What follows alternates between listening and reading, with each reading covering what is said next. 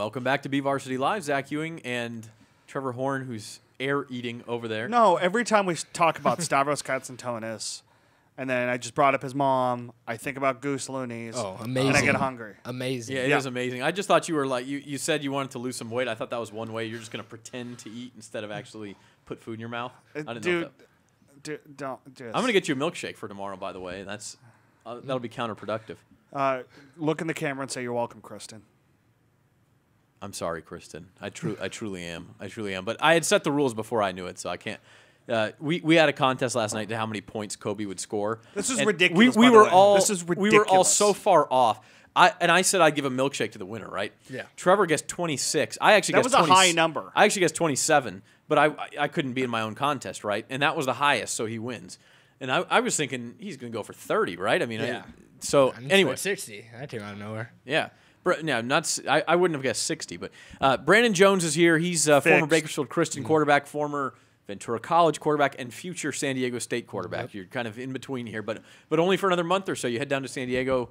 What'd you say, May 23rd? Yeah, heading down May 23rd and starting summer school there, and then getting after it, start lifting with the guys, throwing, and just trying to get into the routine of the Division I level, and excited to get down there. All right. For those who don't remember, and if you don't, where have you been? But Brandon you quarterbacked. Sometimes maybe felt like you were coaching, but you quarterbacked Bakersfield Christian your junior year to the state championship game for Division IV, and then your senior year, another good year. I think you guys made the section semis, but you won a Valley your junior season, and correct me if I'm wrong, fielded some D1 or 4-year offers and then decided to go the junior college route to see if you could sort of develop as a prospect?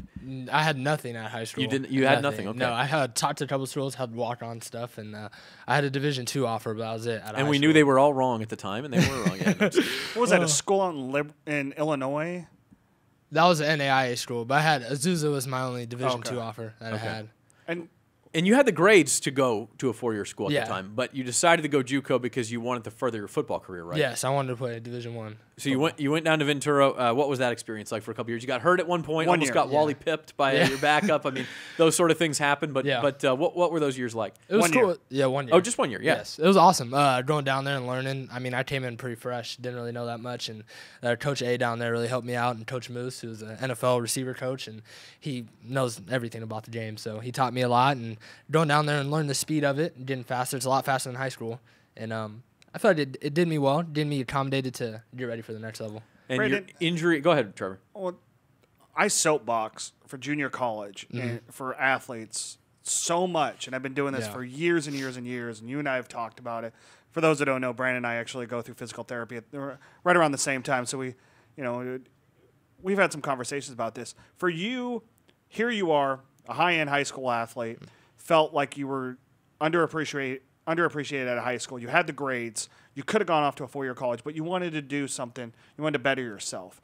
Can you talk to us about what it was like to go the junior college route, even though you knew that you could have done so many other things, but you wanted to go the junior college route, and how much that's actually helped you to get to this point, to be a Division I quarterback like you are now? Yeah, it's tough at first. I mean, turning down money from a school wants to pay for you to go there, but I knew in my heart that I've always set out to play Division I football, and I wanted to be the best at it. And so I knew I had to get to that level if I wanted to do that. So junior college is tough. I mean, it's not easy, but for someone in my situation, it's the best thing that can happen because you get that exposure. You get that year to almost accommodate yourself to the speed of the game.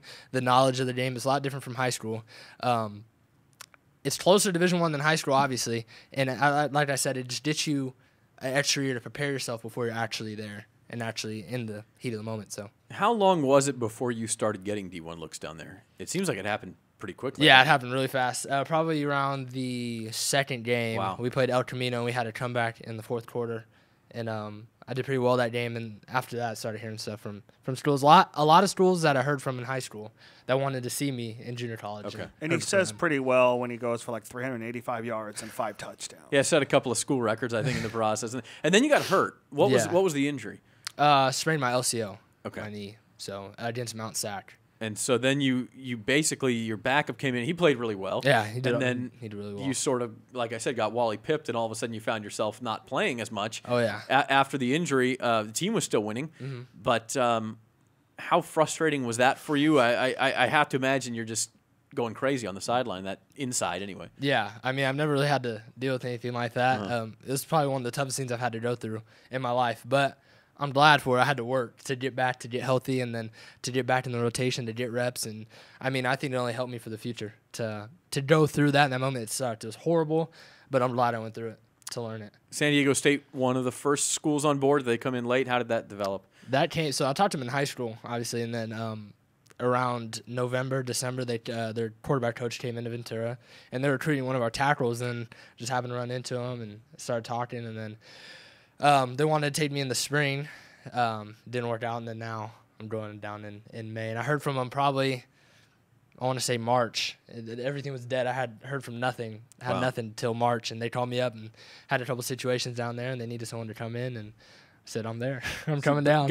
Where's the pen, right? Yeah, honestly, right? I was right there. Well, and the great situation, too, is that you now have a chance over the next 4.5 months to see if you can solidify yourself as, a chance to start, right? Yeah, absolutely. They want me to come in, and they want someone to compete. It's wide open, yeah. Yeah, and I know, and Coach Lon wants to win games, and so hopefully, I mean, that's the plan, to go down there and do that. And they've had a good program. I grew up watching Rocky Long teams in Albuquerque, by the way, at least towards the end of my time there. And they've got a good program. You're playing in San Diego. You're playing in the Mountain West, which means you get to come up to Fresno, closer to home a little bit. I mean, UNLV, all these. It's just a good situation. I mean, it just seems like everything sort of worked out the way maybe it was meant to be. Honestly, yeah, it did. And, I mean, I get to play against a couple buddies almost every week, it seems like, on a different Mountain West team. Nevada, I mean, sure. You won't go up against them, but your old high school teammate, Matt Smith, is at Air Force. You think about that one. You think about if you, given the opportunity to go against Nevada, you throw against Asani, who you two both shared a very big stage 3 years ago. You think about Braylon Scott at Colorado State playing corner. I mean, just about every school in the Mountain West except for Fresno these days. Or San Jose State. Yeah. Yeah. Which is funny, but I mean, it's a really unique situation that here you guys are, and we talk about how big football here is in this town. And, you were just talking about how you missed our show last April when you had I won't say the name that you guys came up with yourselves. No, you can say it. You can say it. We'll let you say it, Brandon. Yeah, go ahead. The Sexy Six. Yeah, that whatever. So it was Matt Smith was there. I mean, you look at Stavros, who is now at University of British Columbia, and was a standout for them at safety this year. Balling. Yep. The dude's a monster. Isaiah Sharp, Ball hawk. Yeah. Isaiah Sharp, who will likely be the starting running back for BC this year. RJ, who is a tight end, a big tight end for Yale. And Sheldon, right? And Sheldon Croney, who is at Iowa State. I mean, that's a pretty legitimate six-pack of football players that we've had. So it's been a lot of fun to watch you guys kind of grow and prosper. So congratulations, man. Well, absolutely, thank you guys for sure. What do you think of when you think back to your high school years, the state championship run, everything, and then maybe a senior year where you didn't accomplish what you wanted to, you came in with higher expectations. When you have a year to kind of look back on it, what's your how has your perspective changed there? What that really taught me was, especially going through our senior year, just enjoy the moment. I mean, I really didn't do that my junior year. I kind of took it for granted going into a team like that and winning a whole bunch of games and won state and kind of became the norm. So didn't really appreciate it, but now like seeing that, you really appreciate every win and really grind for every win you can get now. That's my mindset. It's changed a lot since my junior year, and just overall my game has changed since high school. How has your game changed? Just a lot smarter. Yeah. I didn't know as much as I do now for sure, and being able to go the line and see the defense, change protections, change a play if I have to, and hot routes, all that sort of thing. Yeah, that's it. And I mean, just growing in that, and that's what it takes to succeed at the next level. And really, I got that from Derek. I've seen him, watching him go through it all, and he's told me, and we talk probably like once a week, and he tells me just, get ready for the next level. You got to do this, and that. And he's like, I played against all these teams. I'll tell you, you just have to do what they run. So it's cool having that too. Yeah, pretty good little personal coach a little to talk bit, to once a week. Yeah, absolutely. Obviously, we're not. You see him in town much? Is he over there at the facility? Yeah, sometimes he comes in town. Not that much, but he's here. Yeah. And I see him when he comes. He's a busy man these days, Pro Bowl and all. Not really, Yeah, he's not traveling. He's not traveling overseas to do humanity work either. So it's Derek Carr's a pretty legitimate young man. Oh yeah, absolutely. And as is Brandon Jones. And Brandon, again, congratulations on San Diego State. Happy it worked out for you. And And good luck competing for starting job or whatever else might. Now, 3 years to play 3 down there, or four to play 3. 4 years to play 3 seasons at San Diego State. So if that means you have the fallback of a red shirt and maybe still get another chance the following year if that's the way it works out. But anyway, wish you luck, and I'm sure we'll be seeing you. Yep. Because every time I want to go to SeaWorld, I'll come find you. Give me a call, and Yes. I'm there. Oh, thank you guys so much for having me. Hey, no problem, Brandon. That's Brandon Jones, formerly of Bakersfield Christian, now San Diego State, and we'll be back. Stockdale Golf is in the house next on BVarsity Live.